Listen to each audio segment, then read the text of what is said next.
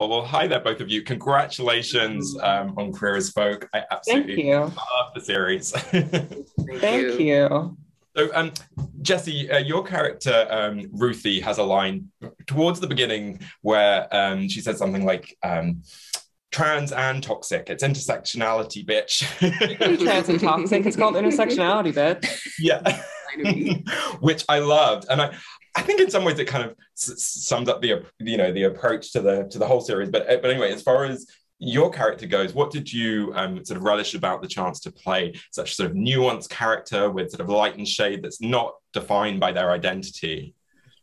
I think a lot of the storytelling on this show, specifically with Ruthie, she's messy and problematic and beautifully flawed, just like myself, just like everyone I know and love. Her story is informed by her transness. It's not defined by it. And but in the same time, working with Stephen Dunn and working with Jacqueline Moore, who Jacqueline's also a trans woman, it imbued this beautiful natural authenticity into Ruthie that I think is so cool and so sexy, and I still get giddy every time I think about it. And CG, similarly, like Cher is not defined by their identity in any way either, and is equally allowed to be kind of messy. What did you enjoy about inhabiting them and the way that the character was written?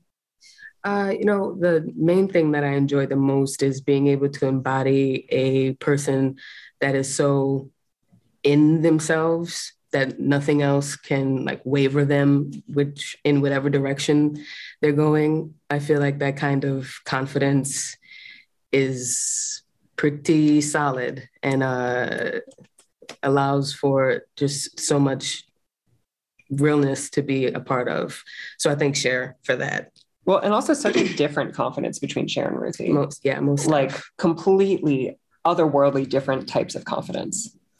Yes, that's such a fascinating couple because there are lots of reasons why they should be together, but then you sort of say, oh, well, maybe why they shouldn't be, or who knows, just because, and their lives have kind of been turned upside down a little bit by the arrival of the twins. And as I say, it is, there's a messiness there, but there's also a lot of love and a lot of like playfulness between them too. And what did you enjoy about creating that on-screen relationship together?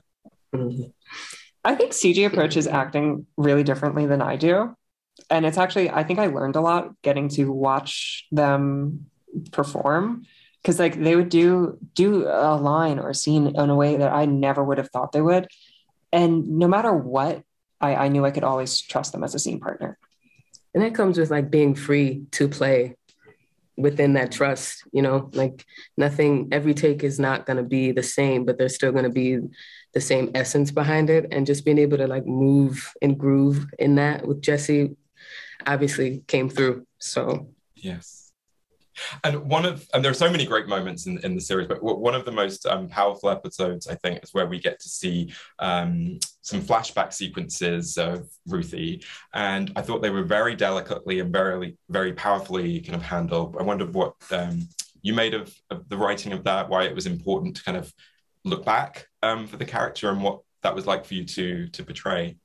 I mean, I cried reading the script for the first time. I think Jacqueline Moore wrote an absolutely beautiful, touching script that felt very true to my own lived experience. And I think a lot of queer people, specifically a lot of trans women, will be able to look at that and see a small part of themselves reflected. The flashback scenes were challenging, and I was definitely nervous about doing those. But I fought for it. It was something I actively wanted to do. And it pushed my boundaries as an actor and my own comfort level so much. I learned so much throughout that process, and I'm shook that it all came together the way it did. And the director of that episode, Ingrid, so good. Jesse, CG, thanks so much. Congratulations again on the series. Thank you. Thank you.